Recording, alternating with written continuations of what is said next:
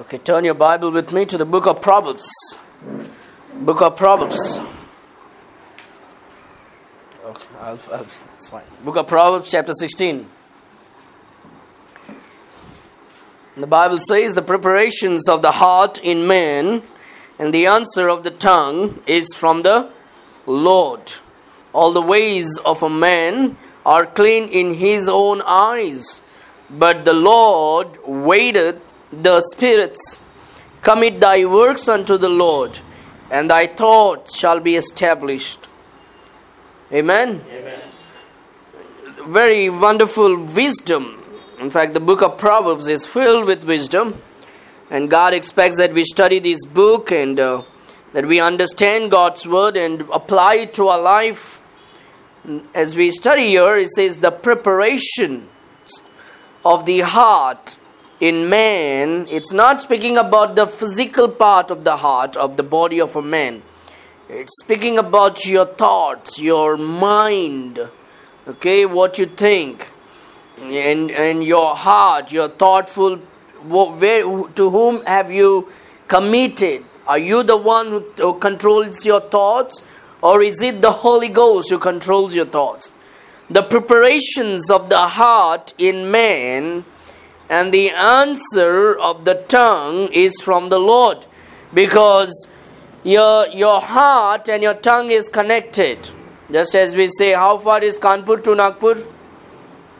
How far is Kanpur to Nagpur? How many kilometers? Nobody went to Kanpur? Anybody went to Nagpur? This, Nagpur and Kanpur, this much only. Okay? So there is a connection between the heart and our tongue. It's a heart and a tongue. Okay? A connection between a heart and a tongue. So whatever you think in your heart is what your mouth speaks. Whatever you desire, you think in your mind. So when it speaks about the heart, it speaks about your mind, your thoughtful things, where you are thinking, you store up all the things. So who is actually controlling your mind? No matter who controls, if the devil controls your mind, it will come out from your mouth. And if God controls your mind, it will come out from your mouth. And Jesus said, out of abundance of heart, the mouth speaketh. Okay, no matter who is controlling you. Out of the abundance of the heart, the mouth speaketh. And so, what is in is what comes out. Okay, garbage in, garbage out. Clean in, clean out. Okay, what goes in is not that important, but what comes out is important. So what comes out, you have to prepare what is going inside. Because nothing comes out just without anything inside, right? Unless something you feed. What you feed to your eyes. What do you feed to your mind? What do you feed to your heart? What do you feed? That's what comes out. And so the Word of God says the preparation of the heart in man and the answer of the tongue is from the Lord. If the Lord is controlling your mind, if the Lord is the one who controls your thoughts, if the Lord is the one who is dwelling and possessing you, and if you walk in the fear of God and in the love of God, whatsoever that comes out from your mouth will be with godly fear and with godly love. Amen? And so, it's very important. When you read the book of Proverbs, it's all about your heart and mind, because the mind is the battlefield. Mind, the heart is the battlefield. The Bible says in book of Proverbs chapter 24 verse 23, keep thine heart with all diligence, for out of it are the issues of life. Amen.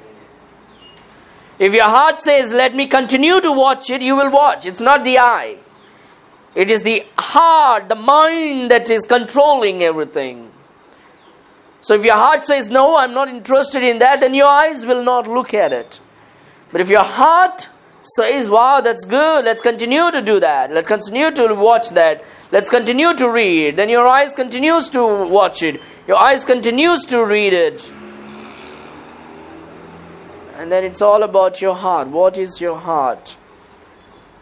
Keep thine heart with all diligence, for out of it are the issues of life. So if the Lord is the one who controls, what comes out from your mouth is from the Lord. Amen? Because the Lord is not going to make you to speak evil. The Lord is not going to make you to speak lies. The Lord is not going to make you to gossip around. The Lord is not going to make you to badmouth about others. No, that's the evil spirit. That's the devil. The Lord, whatever comes out from the mouth, when the Lord is controlling it, what happened? It's godly. It is seasoned with salt. It is polite. It is right. It's biblical. If the Lord, we have to check our faith. Who controls my thoughts? Who is controlling my words?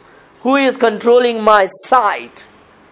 If your sight is negative, if your thoughts are negative, if your words are negative, then there is spiritual problem, the battle that you are fighting. You're not fighting, you're given up in the hand of the devil. But if your thoughts, your desires, and your words, and your sight is seasoned with salt, and it's purified by the Spirit of God, then yes, the Holy Spirit is controlling your life. Amen? So it says the preparation of the heart in man and the answer of the tongue is from the Lord. Okay, if you are controlled by the Lord, it is from the Lord. All the ways of man are clean in his own eyes. A man makes something wrong, you go and tell him immediately what happened. Defend yourself. You know why? Because in the heart of a man, in the eyes of a man, he thinks whatever he says or whatever he does, whatever he thinks is right. I know everything, you don't have to tell me. I know where I'm going to, you don't have to tell me. I know what I'm saying, you don't have to tell me. I think I'm doing right. That's what man thinks. For a man, everything is right in his own eyes, but the end thereof is what? Susegat? The eyes of the man, all things are right, but the end thereof is death. Okay, all the ways of a man are clean in his own eyes, but the Lord weighteth the spirits. The Lord weighteth the spirits. The Lord weighteth the spirit like putting in a scale. Okay, you went to market and you buy something, you buy a kilo of rice or sugar, or you buy something and the shopkeeper puts it in the scale, in the weight. And so what happened? He measures it. And so what God does, He does the same thing with your words. And these are not jokes. These are serious matters. God puts it in a scale and He weighs you. How much lie you speak, how many gossips you do, how bad mouth you do, all these things, God is weighing you. It's on the scale. It's a serious matter. All the ways of man, all the ways of a man are clean in his own eyes.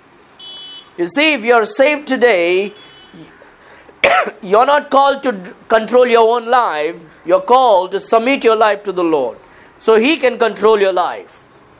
Amen? God wants to control.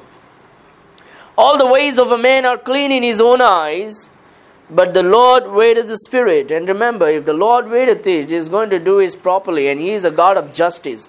He's not going to compromise. Amen?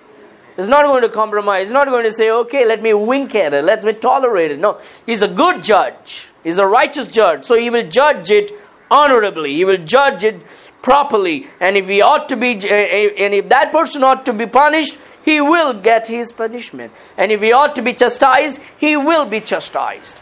If he ought to be rewarded, he will be rewarded, because He is a God of justice. Amen?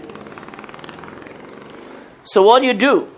If you don't want to fall in in a wrong, in a bad thing, if you don't want to fall in a troubled water, the good news this evening is, commit thy ways unto the Lord. Amen? Because in your eyes, you think you're too smart. In God's eyes, He thinks you are not too smart. And so in your eyes, the best thing is, you say, Lord, I am not too smart, so I submit myself to you, because I know you know everything. Amen? Lord, I am nothing. I am just nothing. All I want to do now is submit and commit my ways to Thee. I'm telling you, if this is what we are going to do, our lives will be much better than what we are. Amen? We will be away from lots of trouble. Commit thy ways unto the Lord, and thy thoughts shall be established. What you must do? You have several desires. You have several thoughts in your mind. You know what you must do? Commit your ways, commit your works, commit your actions to the Lord. Commit it to the Lord. Many a times we don't want God to get involved in our works. We don't want God to get involved in our family. We don't want God to get involved in our business. We don't want God to, we want to do it, because if God gets involved, He's going to tell us not to do that, not to do this, not to do this, not to do that. He's going to tell us, hey, give me time, give me this, give me that. We don't want that. We don't want to give to God what God wants from us. And so what happened? We try to keep God away from everything. And that's what I'm talking about, Christians, not unbelievers. And so if you want to get out from the troubled water, commit thy works unto the Lord, and thy thoughts shall be established. Amen.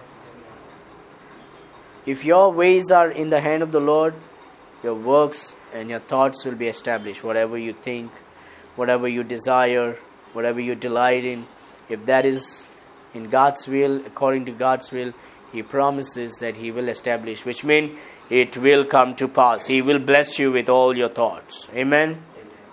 So never think that you are too smart. Don't ever think your ways is right. Check the scripture. What is God's ways? What is God's word? God's desire? What is God's commandment? And do according to it. So what is love? Love is to obey the commandment of the Lord. Amen? That is love. That is God's desire. That is God's ways. So commit thy ways unto the Lord, and He will and thy thoughts shall be established. Amen? Amen. May the Lord add many more blessings into your life.